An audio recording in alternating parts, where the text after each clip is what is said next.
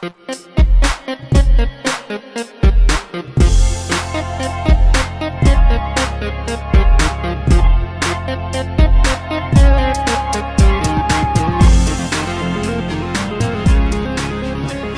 going on, guys? Welcome to my tutorial where I'm going to show you how to make a Facebook and Twitter share button.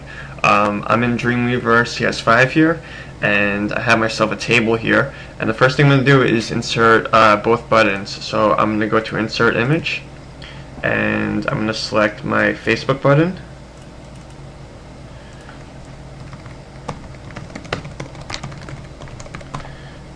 And I'm just writing the link for the image that I have set on my server.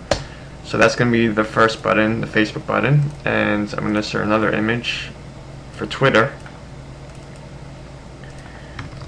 And again, I'm just going to write the link for the image. So now I have my Facebook and Twitter buttons on the page, and I'm going to take this Facebook button and we're going to come over here to the link. Now this is just basic HTML, so if you have some other writer that you use for your HTML, you can still use what I'm about to show you. Now I'm going to select my Facebook button, and I'm going to put in the link here that will allow me to share the page. Now I'm going to include this in the description of this tutorial so you guys can just copy it and it'll make it easier for you. And now I'm just going to plug in the name of the actual published page.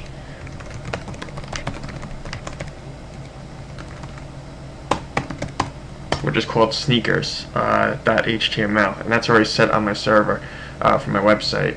Next, we're going to come over here for the Twitter button, and we'll do the same thing, but this time we're going to use the Twitter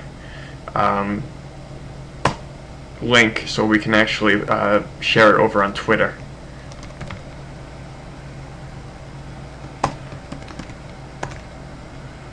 And again, I'm going to plug in right here the page that I have published on my website.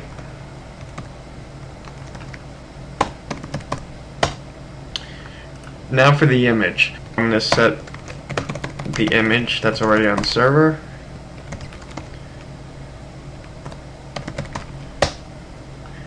Let's try this out. I'm going to first save my page, and I call this sneakers.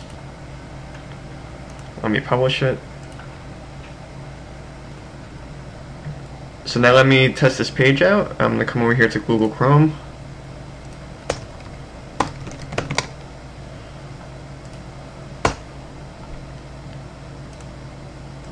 and I'm going to click the Facebook button first. And there you have the page working. You can type in whatever you want, share it onto Facebook, and let's test out the Twitter button here. You can shorten the link, and your editor over here, you can do what you want, but over here on Twitter it puts the full link in, and that's it. And that's how you create a share button for Facebook and Twitter on one of your web pages. I hope you guys enjoyed the tutorial, and I'll see you guys later.